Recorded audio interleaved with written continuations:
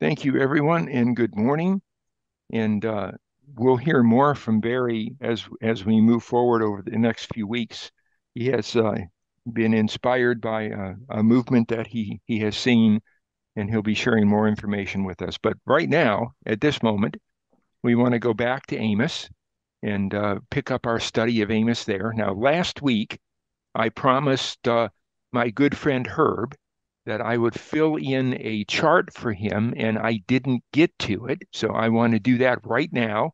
And there it is, Herb. Numbers 9 and 10 are Jehovah Shalom and Jehovah Shammah.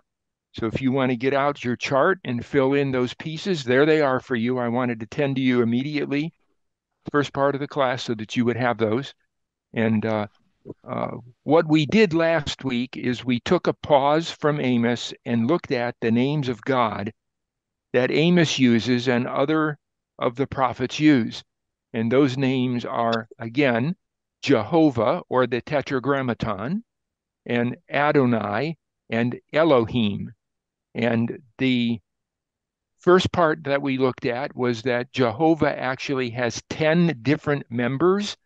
And when we look at the Hebrew meanings for those 10 names of Jehovah God, Jehovah, Jehovah Sabaoth, Jehovah Rea, Jehovah Mekadishkim, Jehovah Sidkenu, Jehovah Jireh, Jehovah Rapha, Jehovah Nissi, Jehovah Shalom, and Jehovah Shammah, we see the key attributes of God, that he is our creator, he is our captain and commander, our protector, he is the one who sanctifies, justifies, and redeems, he is our healer, he is our leader, he makes still and quiet, and he is the ever omnipresent authority.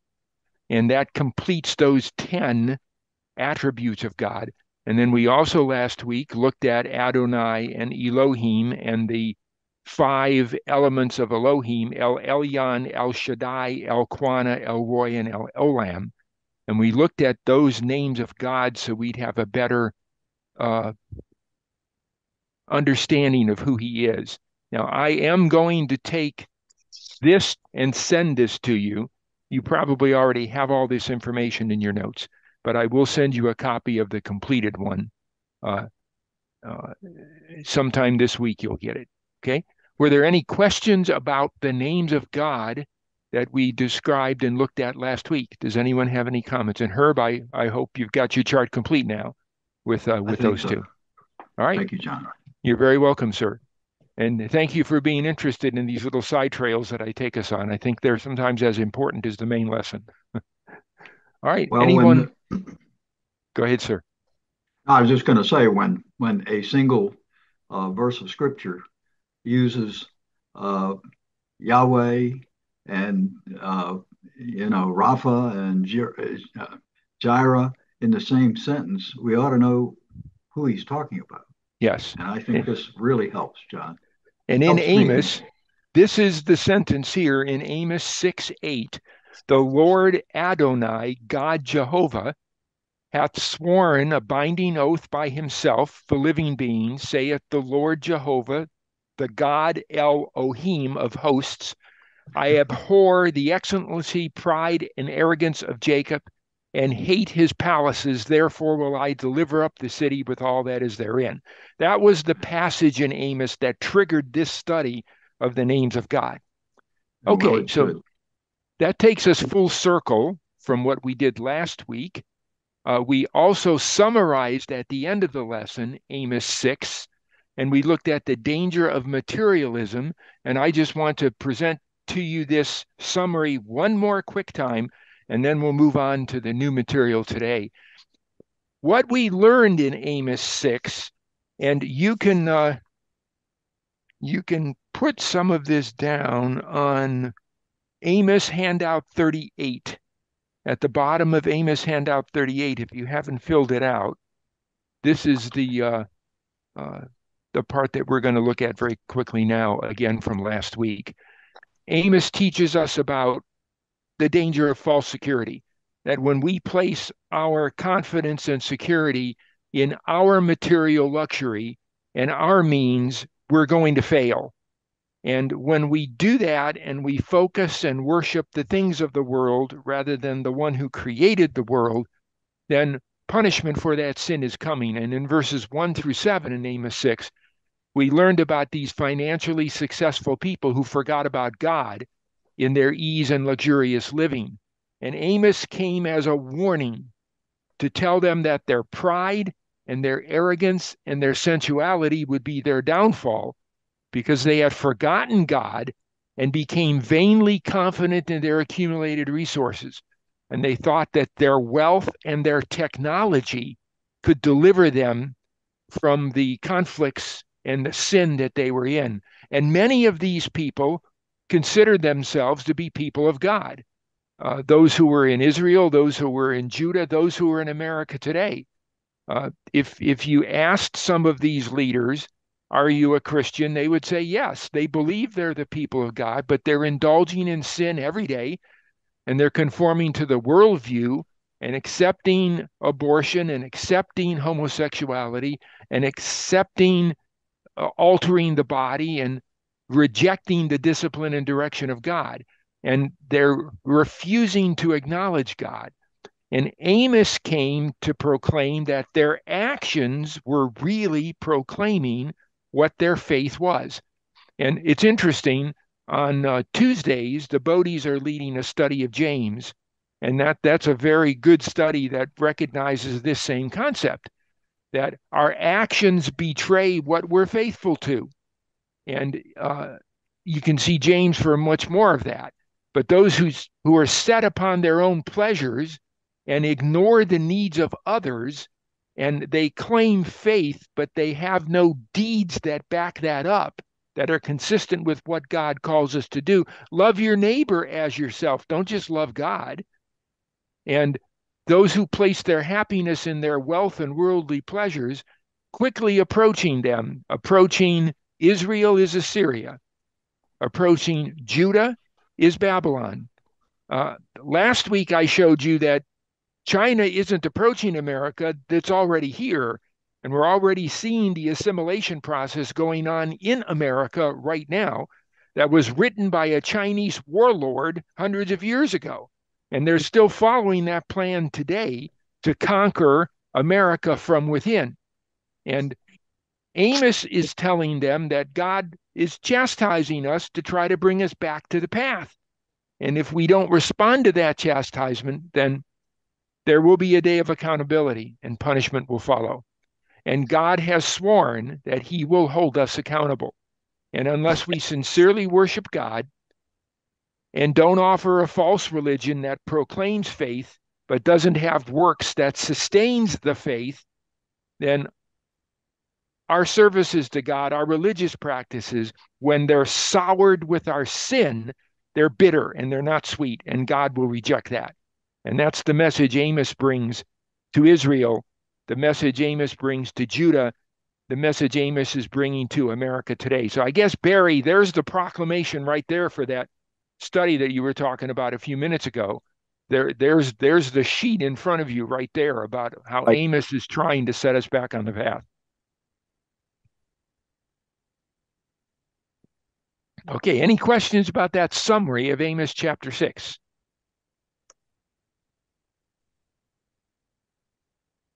Okay, Amos chapter 7. We always start by looking at the entire chapter and then breaking it down into its pieces so that we can digest it a section at a time. So this is the 17 verses of Amos chapter 7, and we're going to read through it in its entirety now. And as we do that, we're going to break it down into manageable sections that we can take one at a time and study together as we move forward. So let's go ahead. And if you will go to Amos handout 42, Amos handout 42, on the bottom, you will have the beginning of chapter 7, and on Amos 43, you'll have the rest of it. So as we go through this, you can be circling and underlining as you wish, and using that handout number 42 and 43 as we go through this section of dividing Amos 7 into digestible pieces. Anyone have any questions before we begin? Okay. Amos chapter 7. Thus hath the Lord God showed unto me, and behold, he formed grasshoppers, locusts in the beginning of the shooting up of the latter growth. And lo, it was the latter growth after the king's mowing. And it came to pass that when they had made an end of eating the grass of the land, then I said, O Lord, forgive, I beseech thee. Okay, so let me stop here for a minute. So we had an action of the Lord here. He sent a host, he sent an army, a physical army, not an army of a nation, but an army of nature, an army of locusts. And that army of locusts did not come to punish, they came to chastise. Now remember the difference between the two words. Chastisement is when God acts in our lives and he brings disaster to set us back on the proper path. Punishment comes after the chastisement fails, and the chastisement doesn't get the appropriate response. When that happens, then it's time for God to hold us accountable for the sin we continue to do, even though he's already showed us the ill of our ways through chastisement. So God sent the locusts as chastisement. And then in verse 2, it says that when they had made an end of eating the grass of the land, then I said, O God, forgive, I beseech thee. By whom shall Jacob arise? For he is small. Now look at verse 3. This is really interesting. The Lord repented for this. It shall not be, saith the Lord. Thus hath the Lord God showed unto me, and behold, the Lord God called to contend by fire, and it devoured the great deep, and did eat up a part. Then said I, O Lord God, cease, I beseech thee. By whom shall Jacob arise? For he is small. Again, the Lord repented for this. This also shall not be, saith the Lord. So here's the first section. And this is a fascinating section because it's telling us that the Lord God showed Amos a vision. And in that vision, he showed Amos what was to come. First a chastisement and then a punishment. And Amos responded and said, God, Jacob is a little guy. Stop. Don't punish him any further. Forgive him. Show mercy. Okay, he's little. And the Lord responded by repenting and saying, it shall not be. Okay, I will change what I had planned. And the Lord says it won't happen. So how would we title this section? I've titled it, Amos pleads with God for mercy for Jacob. So in this first section of chapter 7, we're going to learn some interesting things. We're going to learn about God and how God repents, because the repentance we see from God is not the same repentance we see from man. They're very different. And we're going to recognize what it means for man to repent and what it means for God to repent and how those look. And that'll be a really interesting subject. And Amos here is intervening as a prophet and pleading for forgiveness and for mercy for Jacob. So that's the first 6 verses that we'll study together. John, Go ahead. this is Collins. Looking at the interlinear Bible that Yes, you've sir. encouraged us to, the word, the Hebrew word is translated, is pronounced niham, and it's translated in the King James as not repented, but relented. That's correct. I know that's a very small letter change, but the P to the L or the L to the P, I believe makes a significant difference in our understanding of what the scripture says. A massive difference. You're right. And we're going And to so, see that as we go through those 6 verses. and we look at repentance and relent, and there's another word that I'll hold until we get there that describes God and how he responds to the pleas of Amos. Very good point. Yes, repent and relent are very different. Correct. Good comment. All right. Anyone else? So that's where we're going as we move forward to the detailed study. I'm just framing the entire chapter right now. All right, so let's continue verse 7. Thus he showed me, and behold, the Lord stood upon a wall made by a plumb line, with a plumb line in his hands. And the Lord said unto me, Amos, what seest thou? And I said, a plumb line. Then the Lord, behold, said, I will set a plumb line in the midst of my people Israel. I will not again pass by them or over them anymore. So again, God shows to Amos a vision, and it's a vision of a plumb line. So we're going to study what is a plumb line, what is it for, when was it used back then? We don't use it that much this way now, but we're going to study a plumb line and we're going to recognize what that means. And so I'm going to title these two verses, The Plumb Line of God. And that's going to be an interesting lesson as well. When we look at what is God doing, he's a surveyor and he's surveying something and he's setting something true to a plumb line. And we're going to study that in verses 7 and 8. Verse 9.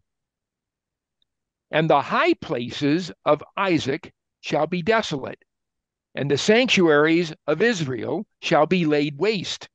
And I will rise against the house of Jeroboam with the sword. Then Amaziah the priest of Bethel sent to Jeroboam king of Israel, saying, Amos hath conspired against thee in the midst of the house of Israel. The land is not able to bear all his words. For thus Amos saith, Jeroboam shall die by the sword, and Israel shall surely be led away captive out of their own land. Also Amaziah said unto Amos, O thou seer. Notice he doesn't call him prophet. He calls him seer. Go, flee thee away into the land of Judah and eat their bread and prophesy there, but prophesy not again anymore at Bethel, for it is the king's chapel and it is the king's court, and not God's, but the king's. So now we have this introduction of this man, Amaziah, the priest, and how he stands up in opposition to Amos, the man of God. So we have two prophets. One is claiming to be a prophet and he's not. One really didn't want to be a prophet and he is. And the contrast is amazing in these verses. And so we're going to set this section apart, verses 9 through 13, and we're going to look at Amaziah and Amos in conflict. And then I'm going to ask you, who today in America may Amos be? And who may Amaziah represent? And we're going to look at those two characters and the conflict between them and tie them into America today and see who are the Amaziahs and who are the Amoses today in our world. And we're going to look at that when we look at verses 9 through 13. So three very interesting lessons. The first one will be Amos pleading with God for mercy. The second one will be the plumb line of God. And the third will be Amaziah and Amos in conflict. The next section, verse 14. Then answered Amos and said to Amaziah, I was no prophet, neither was I a prophet's son, but I was a herdman and a gatherer of sycamore fruit. The Lord took me as I followed the flock, and the Lord said to me, Go, prophesy unto my people Israel. Now therefore, hear thou, Amaziah, the word of the Lord. Thou sayest, prophesy not against Israel, and drop not thy word against the house of Isaac. Therefore thus saith the Lord, thy wife shall be a harlot in the city, and thy sons and thy daughters shall fall by the sword, and thy land be divided by line, plumb line, and thou shalt die in a polluted land, and Israel shall surely go into captivity forth of his land. So this is the response we see from Amos to Amaziah, where Amos tells us who he is, who he was, and that he's not doing this of his own will and device. He's obeying God. And this section is going to teach us about when the world tells us to do one thing and God tells us to do another, what should we be doing? And we're going to look at that and learn who is Amos the prophet and how are we to respond knowing who he is. So this is the outlook over the next few weeks of what we're going to be studying in Amos chapter 7. And I hope you can sense already how incredibly exciting this chapter is. We're going to learn 4 very incredible lessons. Pleading with God for mercy, the plumb line of God and what that means, Amaziah and God in conflict, false prophets and true prophets. And then the 4th lesson is who is Amos and what do we learn when God tells us to do something and the world tells us to do something else. That's what's in front of us in this wonderful, exciting chapter. I got goosebumps just telling you what I'm going to teach you in chapter 7. Does anyone have any questions or comments about where we're about to go? Just a statement, John. Okay. Correct me if I'm wrong. As you start chapter 7, I think God is talking about Jacob, not Israel. Correct. Then he draws a plumb line and he separates Israel. And it looks like from about 8 on, he's really talking about Israel and not Judah. Is that correct? That is a reasonable interpretation. I don't know if it's correct, but it certainly is a way that you can look at it and go with it, or you can continue to apply it to both Israel and Judah, and in the latter days, America as well. Okay. But I think if you want to limit it only to Israel, then that is a legitimate approach. I'm not willing to say that's correct or incorrect, but it's possible and legitimate for you to do that. Okay. Well, what I'm saying is, I think he's going to chastise Jacob, which includes Judah, and he's going to punish Israel. Okay. So that's why I looked at this like one is a chastisement, and I think Judah gets out with chastisement, even though they go to Babylon. I understand that, but then they come back. Yep. Israel never comes back. Right. That's correct. Yep. Okay. Very good. And then the question for us today, looking back through the time of history and looking at where we are today as we approach the latter days, are we in chastisement now or are we in punishment? Right. And that's an interesting question. Okay. All right. Very, very good. Okay. So now in an old handout, and I don't know which one I emailed to you, Amos 44, handout 44. On some of them, it said this was Amos 8, 1 through 6. You need to correct that if your copy says that. This is Amos 7, 1 through 6. So if yours doesn't say Amos chapter 7 and it says Amos chapter 8, cross out the 8 and write in the 7. I sent out a couple versions. I'm not sure what version you have. Okay. So now let's take this first piece, these first 6 verses, and let's put the Hebrew words in and the Hebrew meaning and see if it increases. Well, we know it's going to increase our understanding, but let's see what additional understanding it gives us as we go through this. Okay. Now we studied the names of God, Jehovah, Adonai, and Elohim for a reason. And this is the reason, because we see here in chapter 7 these words being used, and I want you to know which ones are being used because it's important to understand that. Thus hath the Lord. The word here for Lord is the word Adonai. The word here for God is Jehovah. So here we're seeing 2 of those names of God being used.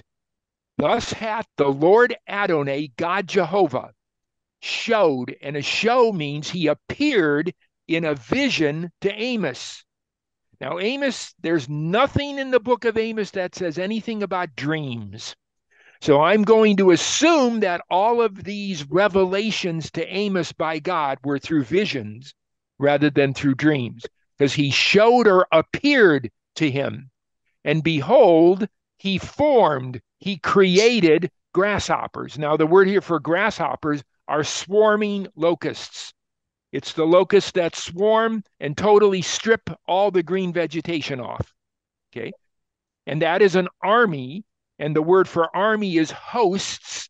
And the Lord Adonai, God Jehovah, is Elohim, the God of hosts, the God of armies. And here's one of his armies, the locusts coming. Okay. And when the day breaks is when they arrive. They arrive in the morning as the spring crop comes up.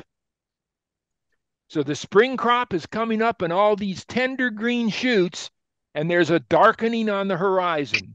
Oh boy, here come the locusts, just in time to devour those wonderful, wonderful, tender spring growths that the people need to live on, to eat.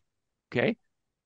So at the breaking of day, as the latter growth springs up, now it was the latter growth after the king's mowings. Now this is interesting. So the king does its first mowing and takes the best. He takes the first fruits. And the people are left with what's behind that. Okay. So the king has been allowed to have his mowing, and then God sends the locusts. It's interesting. Okay.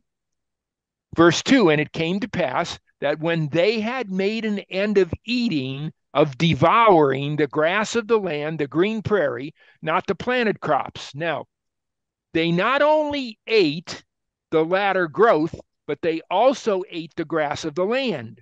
So they spread out from the planted crops, and there were some natural grasses too.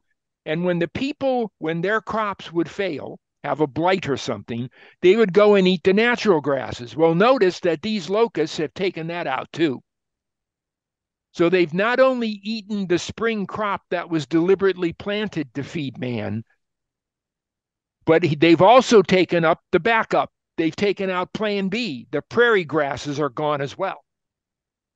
And that's something a lot of people don't get. So what is coming? According to what we've read so far, terrible, terrible famine. Okay?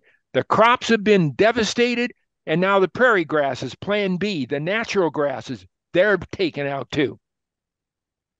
Okay? And Amos now makes a plea and says, "O Lord Adonai, God Jehovah, forgive." So he is seeing this as punishment. And he's asking God to forgive. What does forgive mean?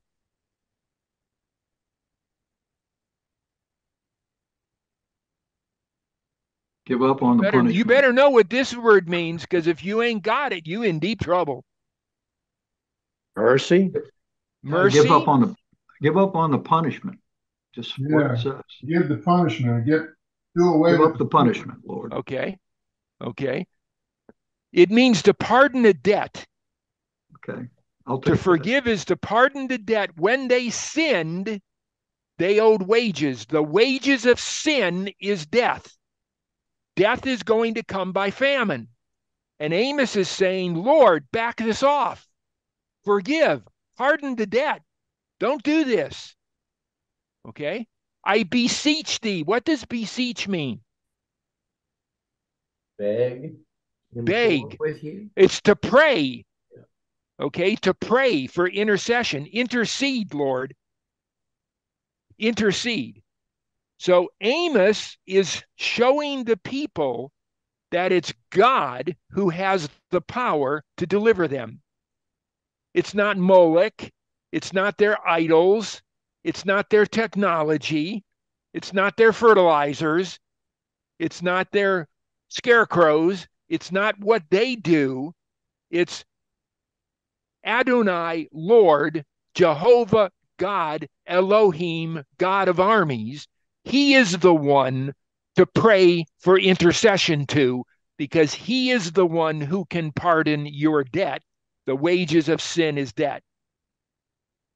In a sense, Amos is preaching to them the gospel and demonstrating to them that the one they need to return to, the one they need to acknowledge and recognize, is none other than Adonai, God the Son, Elohim, God the Spirit, and Jehovah, God the Father, Creator. And the argument Amos makes is, shall Jacob stand up? For he's little, he's lesser, he's the least, he's helpless. And in verse 3, we get an amazing word. The Lord repented, or relented, or changed his mind for this. Okay? The Lord changed his mind and said, it shall not be, saith the Lord. The famine will not come. Then the Lord showed into his eyes, and behold, the Lord proclaimed a fire, okay, a conflagration. It not only destroyed the crops, but it also destroyed the locusts. Okay, so he changed his mind and he destroyed that host and took them out.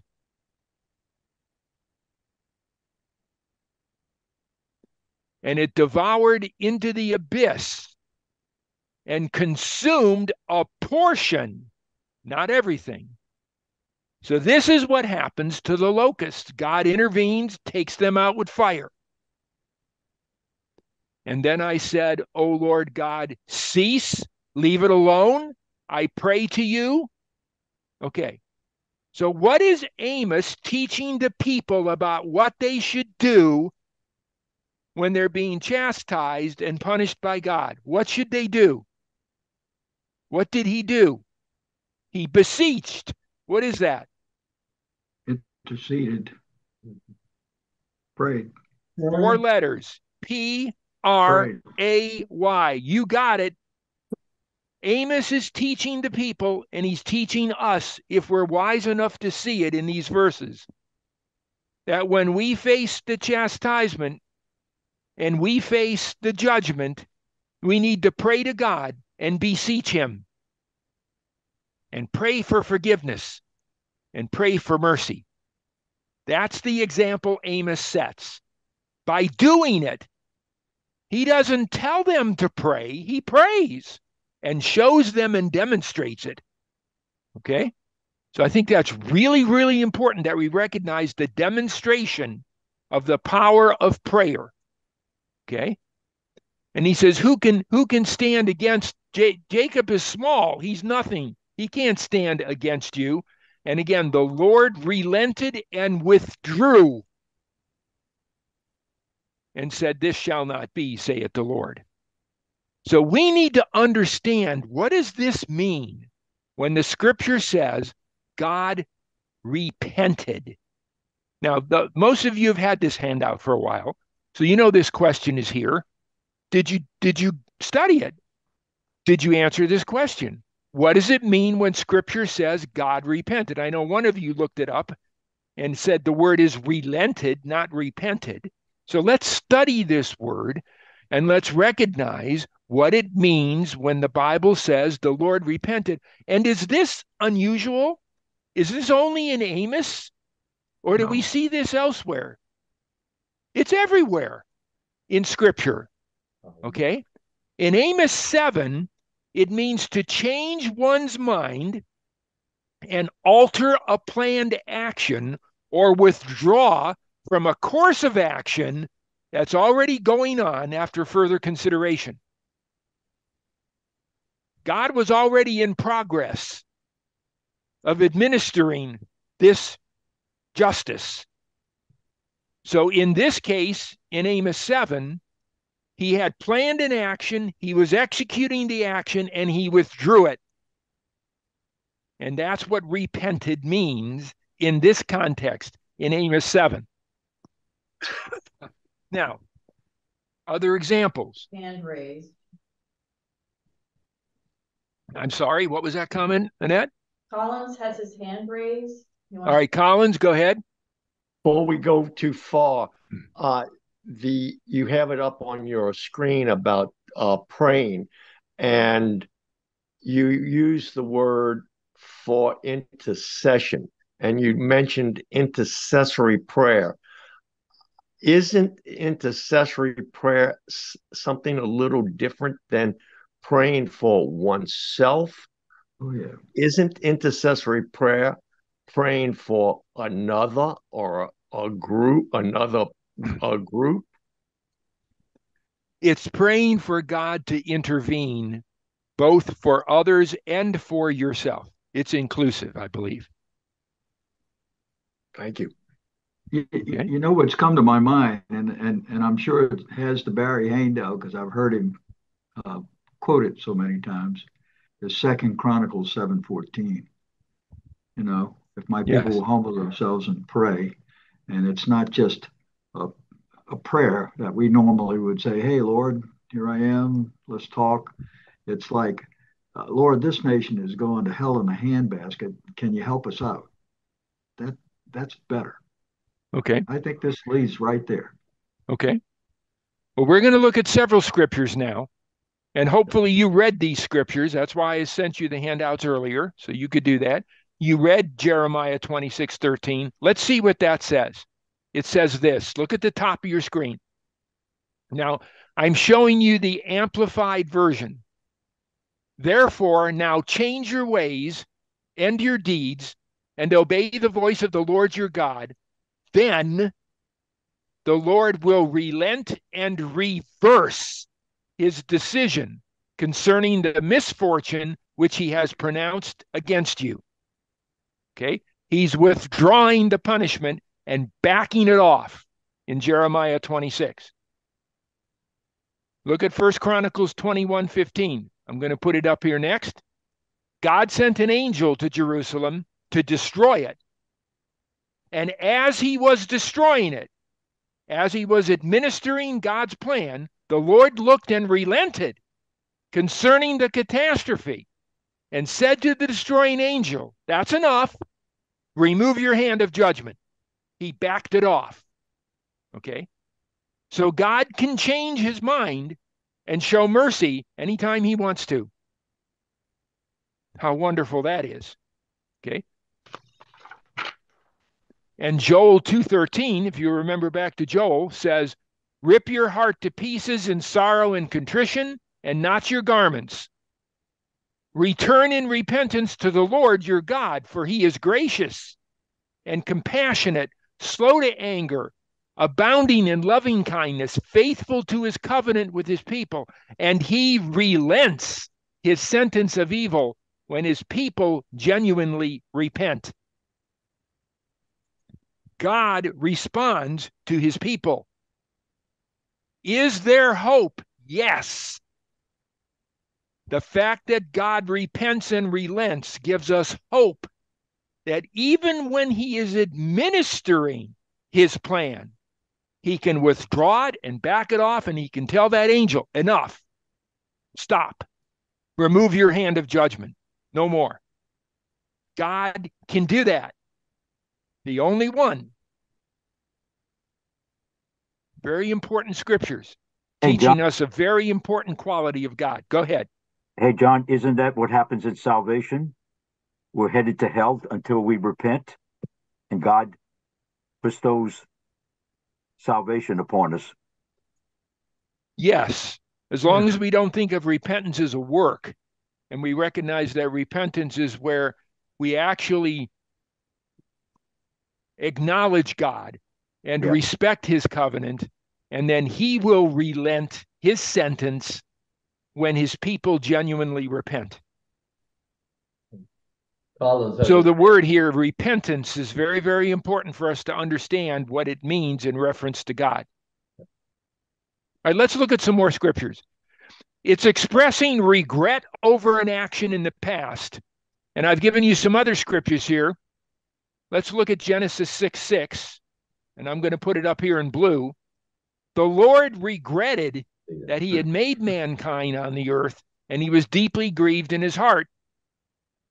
So he looked at what he had done, and he regretted it.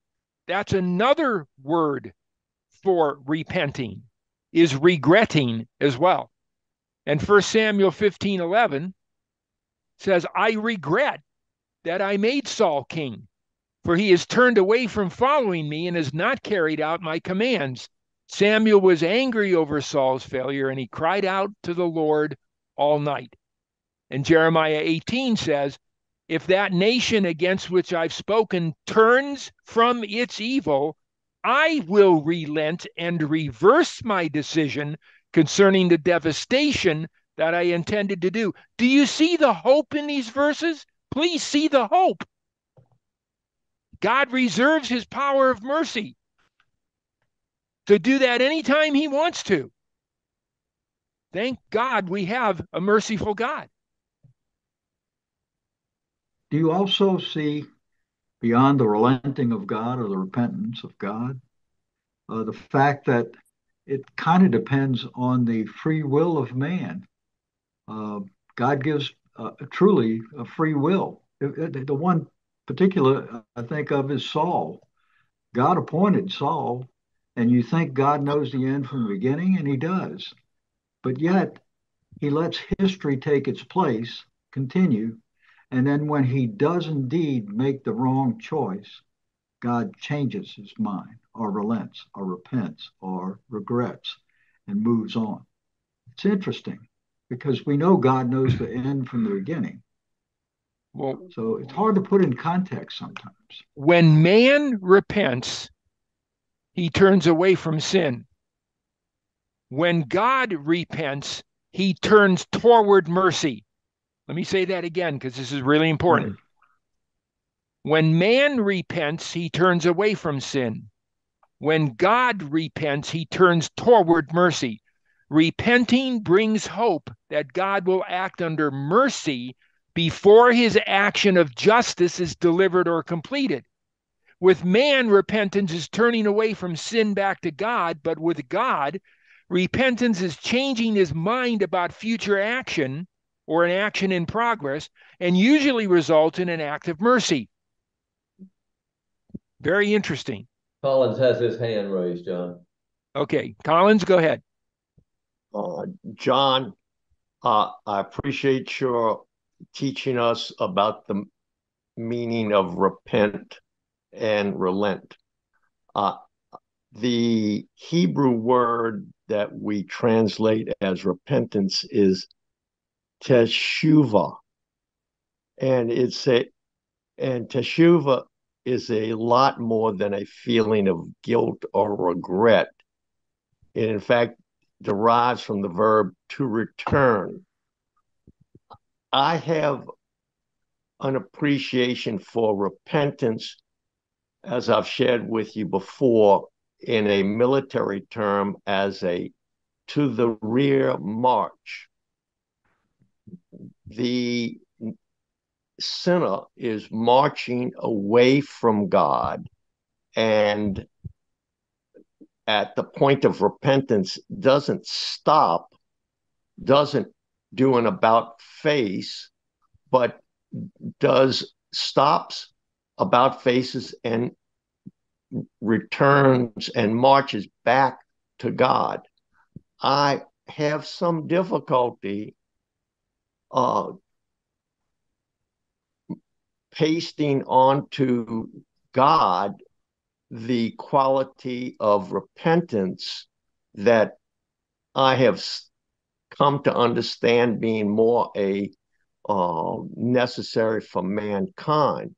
Now it's it's a mystery to me, all of God's qualities, and maybe one that you are peeling back the curtain on is that God was walking away from God's mercy, and at the point of man's repentance, God stops and turns and returns back to God's loving ways. But Well, I think what we're seeing here No. is we're seeing the interaction between two attributes of God, the attribute of justice, an eye for an eye, and the attribute of mercy, of forgiving the punishment that a person is due.